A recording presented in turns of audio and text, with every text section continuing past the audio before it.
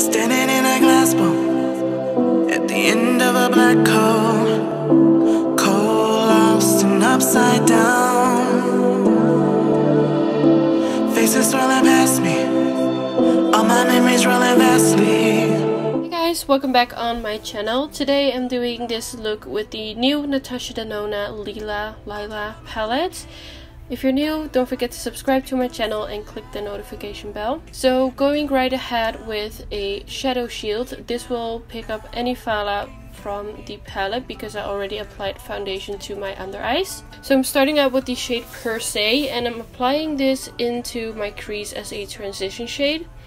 Now I'm building it up more in the inner and outer part of my eye and also that outer V. Then I'm taking the shade Nude Vino and again applying this to the outer V. I want the colors to be darkest in the outer V and lower lash line, but I'm also blending it out into the crease.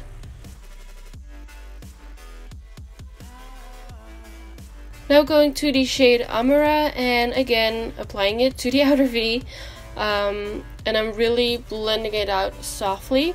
This was the shade with the most fallout from the palette, you will see it later on.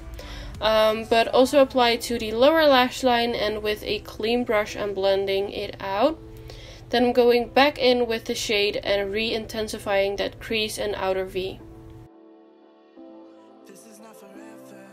Then I'm taking it on a pencil brush, and with this pencil brush I'm going to apply it to the lower lash line, and here you can really see on the shadow shield that I picked up a lot of the fallout.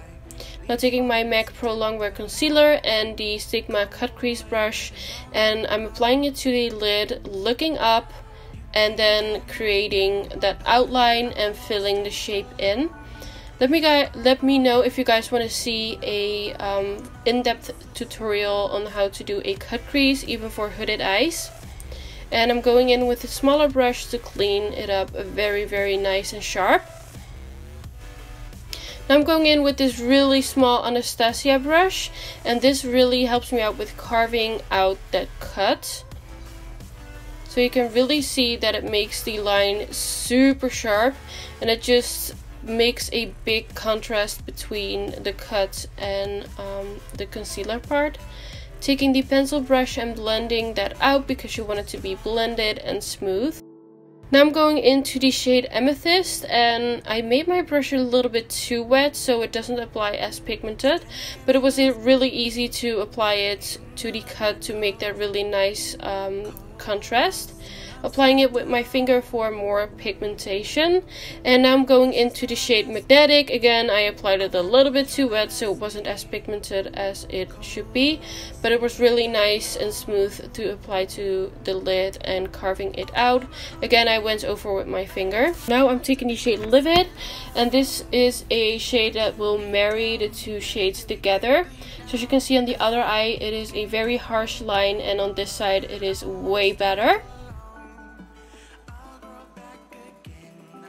So then I'm going back in with Amethyst and blending the three shades together, and of course also Magnetic. So I wanted to do something different for the inner corner, so I picked up the shade Magnolia, which is a stunning shade, and I'm applying it with this really tiny brush. Going back in with a little bit of Magnetic to blend it out, and then again I'm going back in with Magnolia because I just want the lid to be a nice and smooth ombre. Then I'm taking the shade Lila. I felt like I needed a little bit more of a transition between the red and the purple, so that is why I applied this shade. Now I'm taking the shade Genu, I don't know how to pronounce it, and I'm applying it to the inner corner. Taking a little bit more of that emerald shade on the lower lash line. And now I'm taking the Colourpop Cream Gel Liner in the shade Honeydew. I'm applying this to the waterline. This will give a very nice and fresh look. Now I'm taking my lashes. I forgot which lashes these are. I will put everything in the description down below, also all the brushes I used. And that is actually the finished look. So I hope you guys enjoyed watching this video. I definitely love this palette and I want to do more looks with this one. So if you enjoyed this video, please give it a thumbs up, subscribe to my channel and click the notification bell. And I want to thank you guys so much for watching. I love you all and don't forget to follow me on social media. See you in the next one. Bye!